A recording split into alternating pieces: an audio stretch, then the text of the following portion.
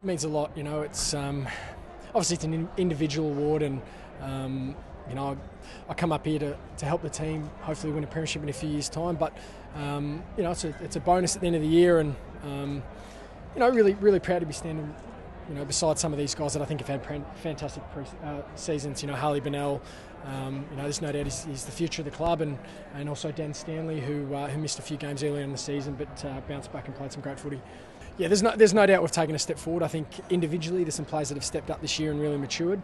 But I think at the same time, although we've only won 3 games, there's a lot of games this year where against probably top 8 sides that we were right in the game for half a game or even 3/4 of a game, and we just fell away, which you kind of expect with the young side. But we'll jump into a big pre-season, and hopefully next year we play 4 quarters, and that's going to help us win more games. Look, I think the hard thing is we had a lot of players that were injured this year. I don't think there's too many players that played a full season, so I think that's why there was such a big gap in the best and fairest. But hopefully, as I said before, we have a big pre-season and guys come out, and we're a bit lucky with injuries next year, because there's no doubt it does make it tough when some of your senior guys and leaders go down. So, as I said on stage, proud of the younger boys stepping up and playing their role, but want to make sure we get those senior guys back quickly.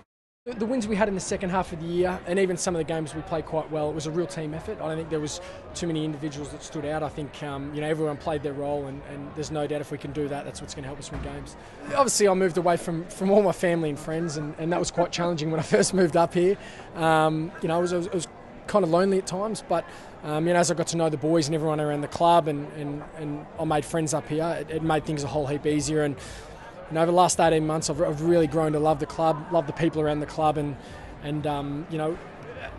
there's no doubt we've got the right people around the club. They're fantastic. Everyone works hard, from the playing group to the coaches, the trainers, the administration staff, and I'm really excited about the future, and hopefully I can sign on again after the 3 years.